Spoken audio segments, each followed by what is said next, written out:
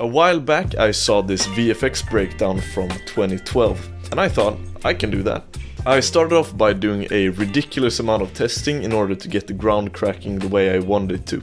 In the end I found it best to use a simple cell fracture for the lower part and then use the explode modifier to get some smaller pieces on top. Then I simulated that lower layer using high steps in order to get some accurate motion.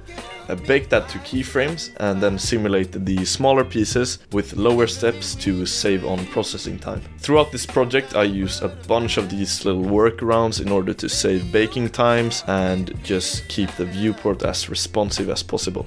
I also displaced the lower layer a bunch in order to hide the very obvious Voronoi pattern from the cell fracture. So far this is very similar to what I did way back in my first destruction tutorial. Once that was all done, I opened up a new Blender scene and started working on the house destruction. I got some really nice house models from Sketchfab, but I quickly ran into my first big problem. As you can see, this model looks absolutely fantastic as it is, but if we try to fracture this now, we'd notice that it doesn't look remotely realistic when destroyed.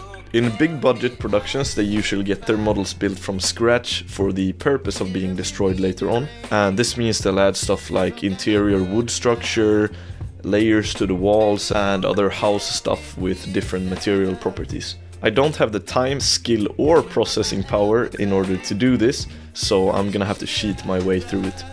The basic idea here is that I'm gonna distribute a bunch of even cuts throughout the geometry using a big grid and the knife project option in edit mode. Then I'm gonna fracture everything using the explode modifier and then get the actual simulated movement from a simplified remesh with regular cell fracture. Then I'm gonna select some of those smaller pieces and make them simulated on their own in order to break up the pattern a little bit and add some more chaos to the simulation. This process is something that I described in detail in my plane crash tutorial, so if you're interested in taking a deeper look into that, I can drop the link down below.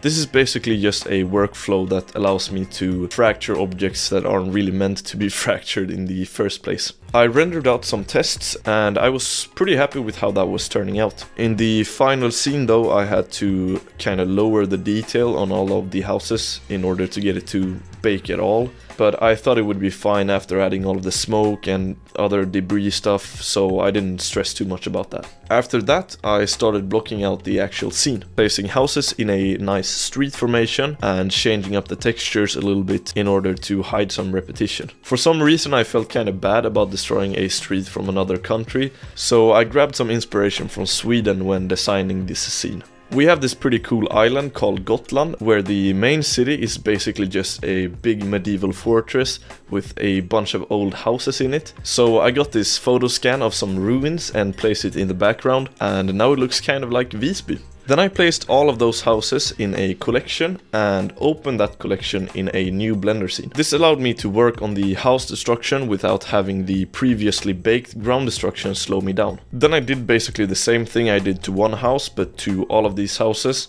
but I kinda had to do it in batches because when I tried to do it all at once, Blender just crashed on me.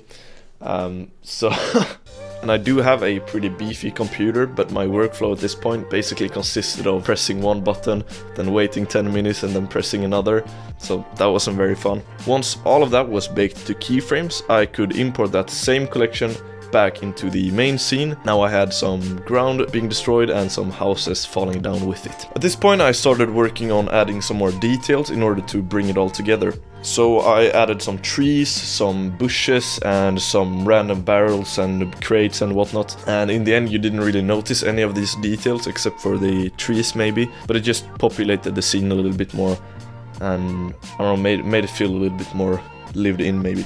I had this idea of having lanterns that fall to the ground and spill burning oil as the ground cracks. So to do that I ran a simple rigid body simulation on some old street lamps. Then I animated this emitter object to kind of spread out once the lanterns hit the ground. Then I could just use Blender's quick smoke preset and set it to emit fire at the frame of the collision. Then I parented that emitter object to the actual ground piece it was on top of, so it kind of fell down with everything. To be able to import that into my main scene, I baked it all to a VDB sequence, imported it back into the same scene in order to make sure everything lined up, and then I did all of the shading and stuff in that scene where I could actually work in real time. And when I was happy with that, I just appended those fire objects into the main scene, and we had some burning lanterns. I used that exact same method to get the rolling smoke cloud that kind of follows the destruction. And it's kind of interesting to see how when there's enough chaos going on in a scene like this, your mind kind of picks up on details that aren't really there. Like here, for example, it kind of looks like there are grains of dust and sand being kicked up, but there's nothing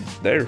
Maybe it's not a good idea to rely on that in your final scene, but it's kind of fun to see how that played out. Now all that was left to do was to animate a camera movement and render out my frames. Once I had my render, I brought it into my compositing software and gave it some color grading love, added some lens flares and some random post-processing like chromatic aberration around the edges and stuff, just to kind of bring it all together. This is actually my favorite part of making these 3D scenes. It usually kind of levels the visuals up quite a bit once you start working on some color grading and stuff, and that's very fun to see.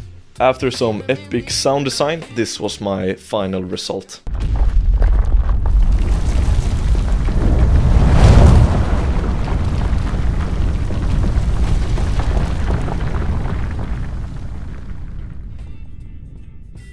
I want to give a big thank you for watching this video, and I really hope it gave you something, maybe just a little bit of inspiration. Thank you for watching, and I'll see you in the next one.